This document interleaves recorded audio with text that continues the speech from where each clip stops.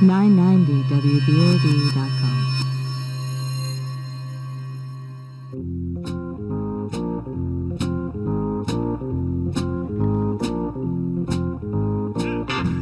Welcome back, everyone. You are listening to Rhode Island Red Radio here on 990WBOB.com, and I am your host, Alan Gibberti. So last Friday, I had the opportunity to speak with Thomas Banks, the author of Indefensible. Now, it is a work of fiction, but it tells the story of possible high-tech terrorism, weaponizing autonomous drones, and it does make you think. So let's get right to the interview. Quickly, what is the premise of, I guess, the book and the story? Well, in the simplest sense, it's about the use of drones, pretty much off-the-shelf drones, weaponized with explosives and biologics in the hands of embedded terrorists, and all of which don't know who each other is, and they're being controlled by a mastermind out in the Mideast, Mokhtar Barakat, who is dispatching these people randomly to attack selected targets. And because of the nature of the drones, because they're small and fast and agile and relatively invisible, that's where the title of the book came from, Indefensible.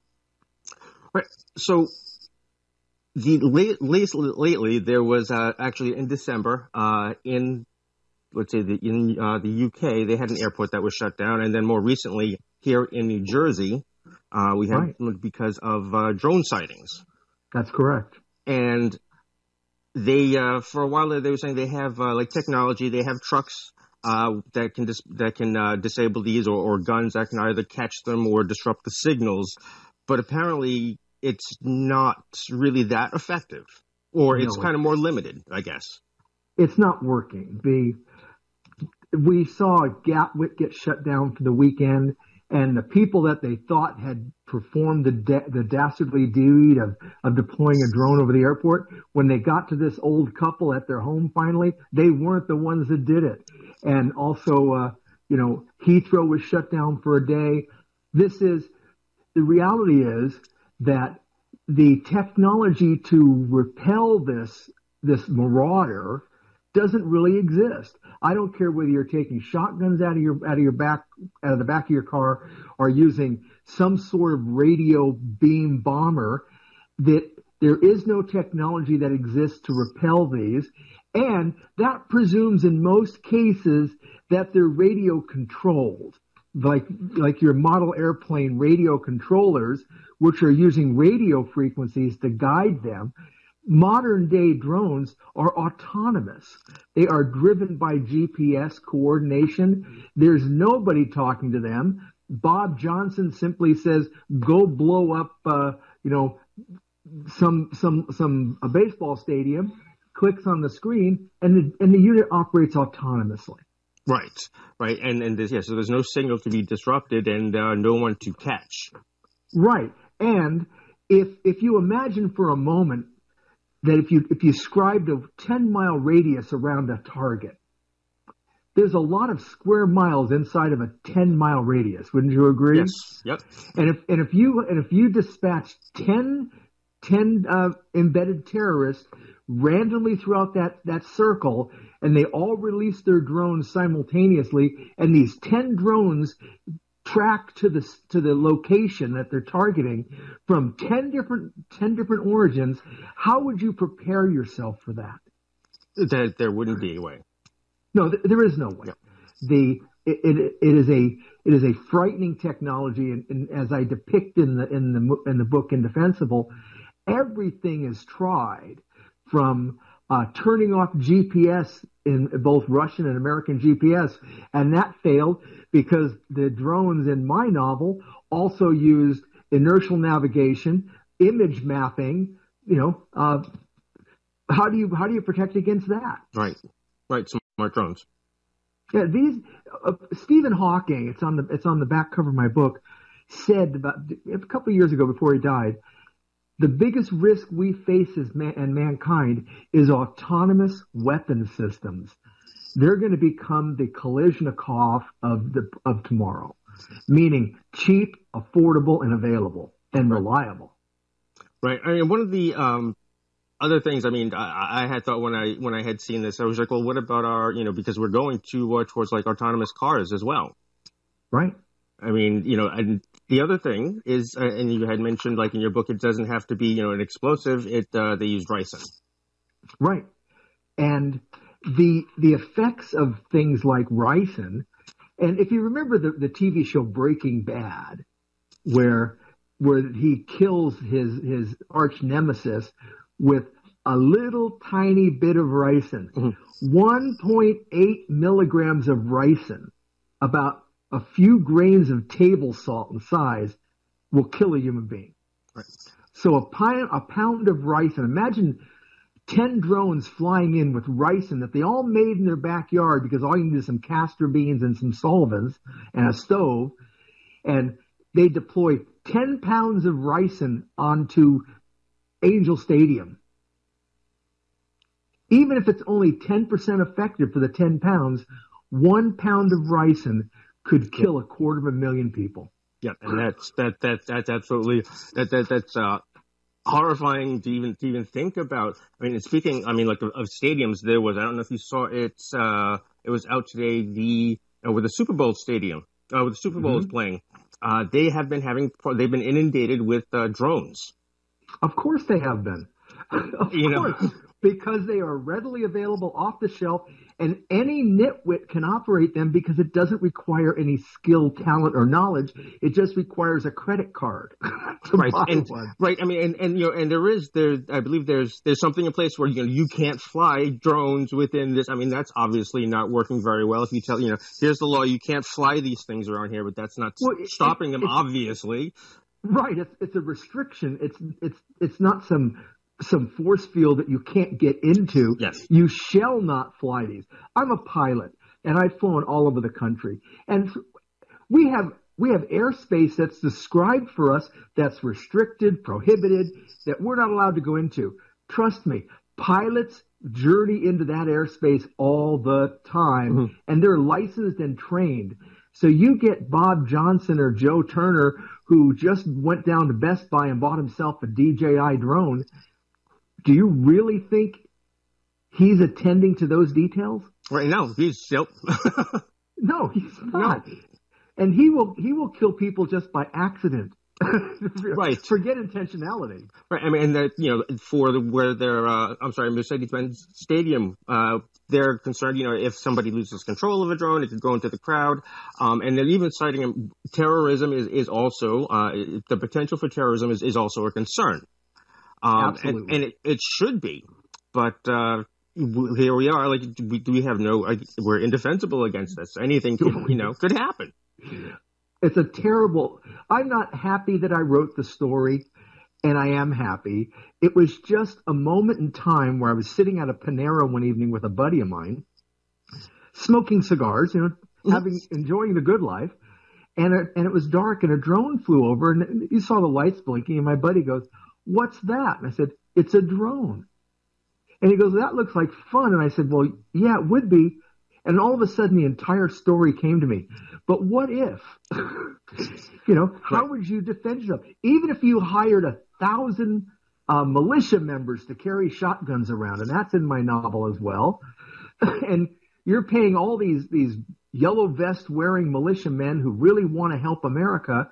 Not only will they shoot down a drone that contains ricin or is full of C4, and when they shoot it, it explodes. It's going to dispense its horrible payload then. Or what if the poor shotgunner makes a mistake and shoots a citizen? Right. This is that is inevitable as well.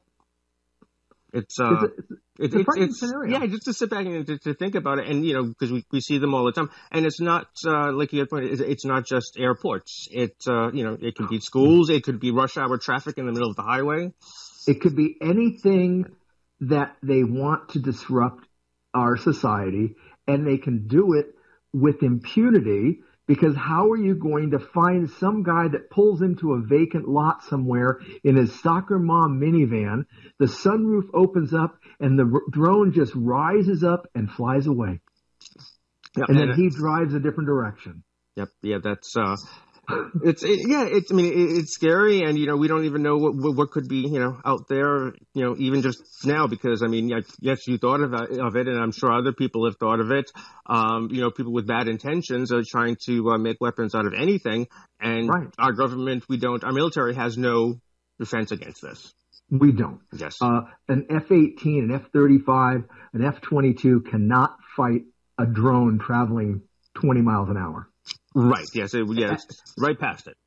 Yeah, 200 feet above the ground. They can't even fly that slow. So it's a frightening scenario. And if you were to create a striker carrying electronic EMS attacking energy, and each one of these devices would cost $20 million minimally. Mm-hmm. And they could only surveil, a quarter of a mile radius, let's say. How many would you need to protect New York City? Dozens? Yeah, I think more yeah. And then what about all the other places in America? You're going to deploy 1 million of these $20 million things in every city, dozens of them. No, there's a challenge here that is not being acknowledged, and it isn't about a retaliation. It's about prevention from the beginning. We have a constitution that grants us a lot of great rights and privileges that we are deserving of. But nowhere in the Constitution, other than when it talks about the right to bear arms, does it articulate that we have the right to have drones. And so because we have the right doesn't mean we should do it. And when you confuse the airspace with drones that are civilian operated, safe, friendly drones and intermix that with hostile, antagonistic drones, we have a very chaotic, asynchronous status that nobody can respond to. Right. I think I read something. The only thing I think government isn't working with a lot of this, or trying to work, or working partly with the companies that make some of these drones, and they have some type of a program in there where they're not supposed to be able to fly near things like stadiums. Right. It's called geofencing. Yes. And it would take me mm-hmm. as a computer technologist, it would take me a weekend to reprogram that drone so that didn't matter. And the other side is, the biggest manufacturer of drones that are used is DJI. Do you know where they're made? Where would they be made? Well, actually, I would probably get. Where would they be made? China. China. Yeah. Do we trust China? Yeah. You've heard the stories. We've all heard the stories about we buy all these Chinese computers, and if they have bits of code embedded in each of the computers that could be networked together, creating a super network of chaos, that's not unrealistic. Imagine if the same thing happened with drones. It doesn't, just because it has geofencing in it, doesn't mean there's not going to be a way that China could say, well, I'm just really tired of Donald Trump. Uploads a revision to the unit, and now it's going to do something else. Right. These are not to be supporting, bad actors like that. Bringing that technology into the country is actually quite alarming to me. It is. It is. All right, Thomas, we are cutting it close on time. I want to give you the last word. Any where people find you on social media with purchase your book, and anything exciting coming up? I invite them to join me on Twitter at DroneOn1. It's DRONEON and the number 1. I have almost 70,000 active followers there, and they're great people. You can visit my website at indefensible.org, and make sure you visit the movie website. There is a movie in development for Indefensible, so you can visit indefensibleproductions.com, and the book is readily available from Amazon in Kindle and paperback. And please read it and join me in the discussion. And it's something that we all have to pull together on, because I don't think we can rely on Nancy Pelosi and her band of merry people to solve this problem. No, no. Oh, it's quickly speaking on that. I know I saw something in the news as to where the drug cartels actually are using drones to find open spaces where Border Patrol isn't, so they can bring the drugs through. So, yeah, I think we kind of do, and we'll have a drone problem. So, yes, the Pandora box is open. Yes, and as I say in my communication with my followers, I wrote Indefensible to make sure that we are knowledgeable about this threat, so we don't wake up one morning and be blindsided like we were on 9/11. yes, definitely. We can't allow that to happen. No. Yep. We have to. I think we have to start thinking again, like you said, outside of Pandora's box and figure out how we can keep ourselves and the people we care about safe. Well, I'll do my best. And I'll try on my end over here. So. Thank you, Alan. All right. Thank you very much, sir. You have a great day and Happy New Year. Yes, you too. Bye-bye. Bye-bye. All right, everybody, we are going to take a quick break. We'll be right back with some last-minute news, what's going on tomorrow's show, and any final thoughts. We'll be right back.